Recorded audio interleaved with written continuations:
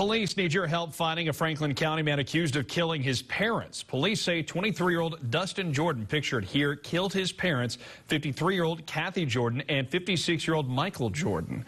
Deputies found the bodies inside their home yesterday. The investigation is ongoing as they search for Dustin Jordan, who's considered armed and dangerous. Authorities say you should be on the lookout for a white 2012 Ford F-150 pickup.